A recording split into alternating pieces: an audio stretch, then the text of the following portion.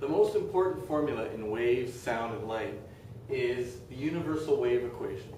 The universal wave equation is V equals F lambda. The speed of a wave is equal to its frequency times the wavelength. If you're not sure what frequency is, look at the previous video where I described frequency and period. If you're not sure what lambda is the wavelength from the top of a crest to the top of the next crest. You can see a little bit more about wavelength in one of the other videos on just basic wave terminology. So the speed of the wave is F times lambda, or V is equal to lambda divided by T, T being the period in seconds. And we know that frequency and period are related. Frequency is 1 over period. That's why this formula has frequency in the numerator, and this one has period in the denominator. Okay, so here are my variables. Speed, frequency in hertz, period in seconds, and lambda, the wavelength, would be in meters. So let's do a simple problem.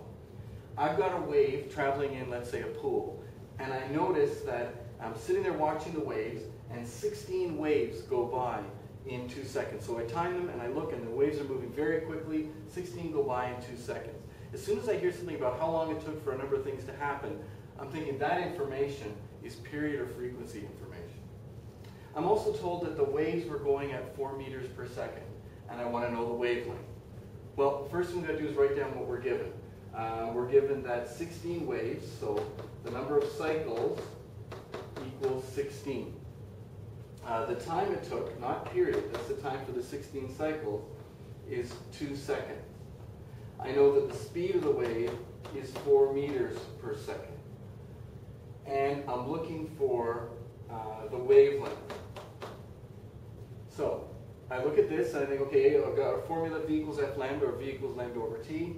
I decide I'm going to use V equals F lambda.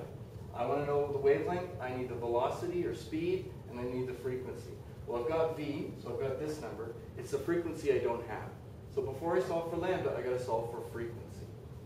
So frequency is, in hertz, it's the number of cycles per second. So frequency is how many cycles divided by how many seconds. So it's going to be cycles divided by time.